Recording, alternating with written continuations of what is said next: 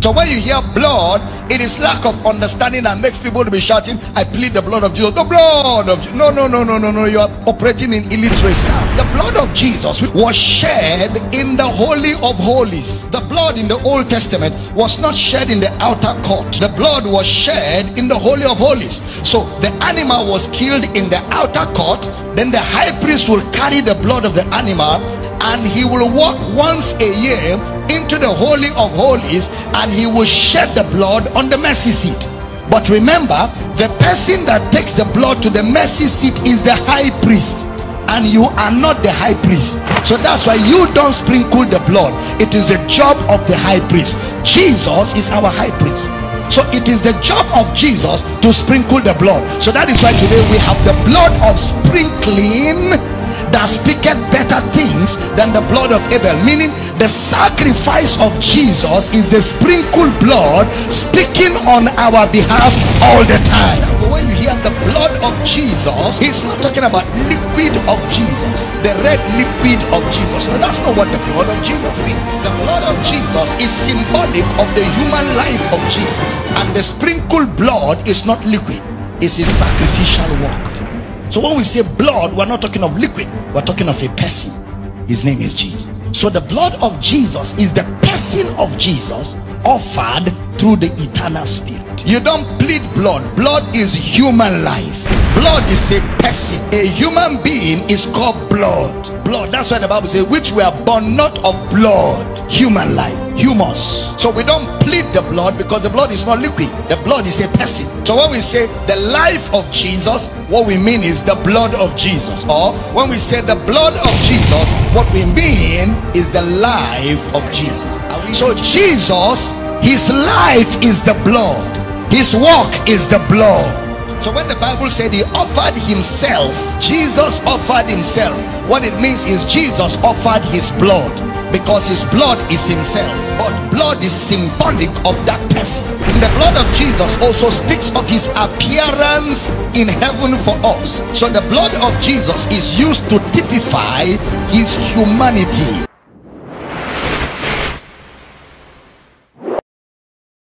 Matthew 26:28. Thank you, Lord. For this is my blood of the New Testament, which is shed for many for the remission of sins. So there will be no New Testament if the blood is not shed. Now please watch. The shedding of the blood is not the spilling of the blood. Because sometimes you hear preachers tell you that when they beat Jesus and blood was gushing out of his body, that was the blood of Jesus shed. The shedding of the blood is not the spilling of the blood. In fact, you even hear preachers tell you 7 different parts in the body of Jesus where blood was shed. His hands, the crown of thorns in his head, the side that was pierced. All of that is not the shedding of the blood, because the shedding of the blood was not done in the outer court. The shedding of the blood was not done by the man offering the sacrifice. The shedding of the blood was not even done in the holy place. The shedding of the blood was done on the mercy seat by the high priest. So the high priest will take the blood of the sacrifice once a year, and he will go right into the Holy of Holies and shed the blood on the mercy seat. So all that blood that was coming out of Jesus's body was not the shedding of blood. So where was the blood shed? When he died. When was he shed? When he rose.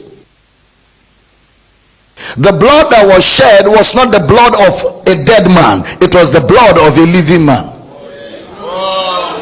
The sacrifice of Jesus was not death, the sacrifice of Jesus was resurrection. Because if you remember, Mary held him and he said, hold me not back. I've not yet ascended to my Father who will soon be your Father, and to my God who will soon be your God, but go and tell my brethren I have risen. The ascension was the shedding of the blood. The ascension was the shedding of the blood on the mercy seat. Where is the mercy seat? You are the temple of the Holy Spirit. Spirit, soul, body. When Jesus rose, where did he go? He went to the mercy seat. Where is the mercy seat? In the holy place, in the temple. Where is the temple? You are the temple. So where did Jesus go to apply the blood? He went into you to apply the blood.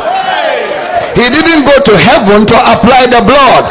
He didn't do it for a planet. He did it for you. The sacrifice was for you. So the impact of the sacrifice will be on you. So when he rose and ascended, the ascension was into your heart. Where sin was, to apply the blood to cleanse you of sin, and then after cleaning you of sin, he took up residence as the owner of the house. I don't know if I'm teaching good here. He ascended into the believer. He didn't ascend to a planet. He came right into you to take up residence. Remember, he is with you, but he will be in.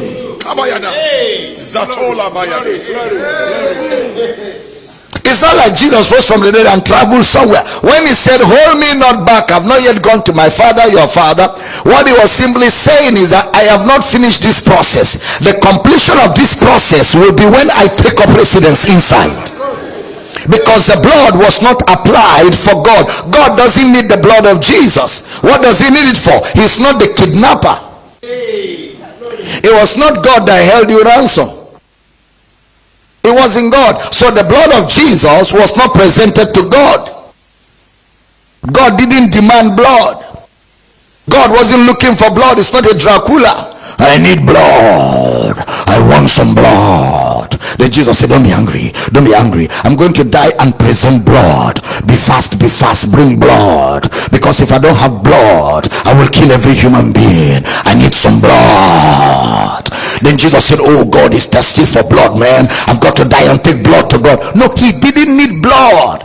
Because he's not the kidnapper. He does not require ransom from man. So who was the kidnapper? The wages of sin is death. Who kidnapped man? Sin.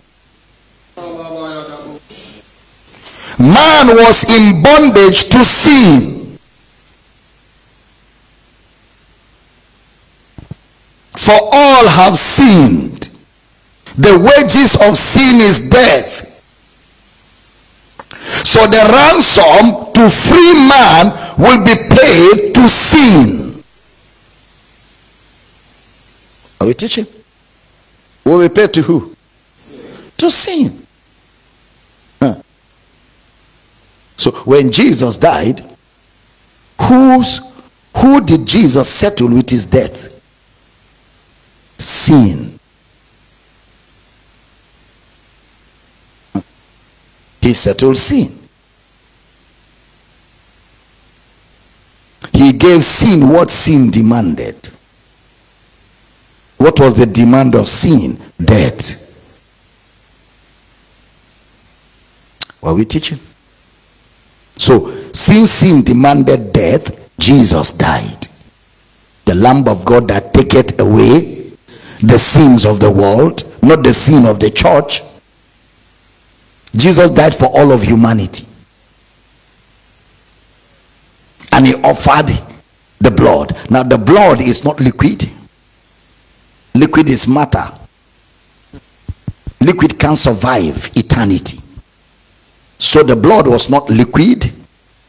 If it's liquid, how much blood do you have in a human body? Remember, Jesus is a man. So there's a limit of how much blood he can have in his body. So if everybody is sprinkling the blood of Jesus, which reservoir is that blood in? How much does he have that the whole world will be sprinkling it? So the blood of all flesh is the life of all flesh. So when we say the blood of Jesus, we are talking about his life. So when we said he offered the blood, we mean he offered his life. So when we say he shed his blood, we mean he gave his life on behalf of man to free man from sin. So it will be in the resurrection that the blood will be shed, because the offering is the offering of his life. So by the sacrifice of Jesus, man is acquitted from sin and all that sin has made available. So that's why when Jesus rose, he ascended into man.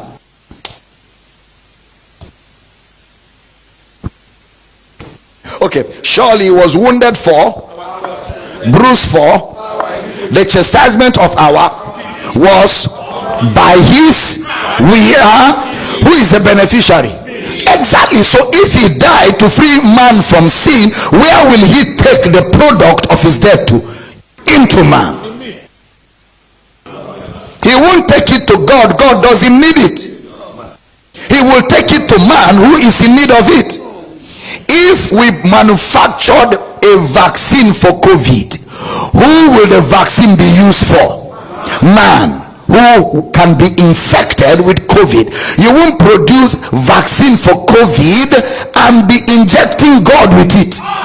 God cannot have COVID. God doesn't need any vaccine for COVID. Man that is open to COVID is the person who needs a vaccine. Jesus didn't die to free God. Jesus died to free man. Oh, I'm teaching good. Because you have now received the spirit of bondage again to fear. So you must understand how this liberty came. So that when we say you are filled with the Spirit of God, you know the details of what it means to be filled with the Spirit of God. Because the Spirit of God is the life of God. The life of God is the blood of Jesus. The blood of Jesus is a product of the sacrifice of Jesus. Are we teaching here? Yes. It's a product of his sacrifice. So when he died, he offered the blood. The offering of the blood was the offering of his life. Number 9, I love this, I'm telling you. Much more then, being now justified by his blood, we shall be saved from wrath through him. Now look at verse 10. That's where I was heading to, verse 10. For if when we were enemies, we were reconciled to God by the death of his son, much more being reconciled, we shall be saved by what? So our salvation is because of his life. So his life was given to who? To me. Why? To save me. So on what basis am I saved? I am saved on the basis of the offering of Jesus' life.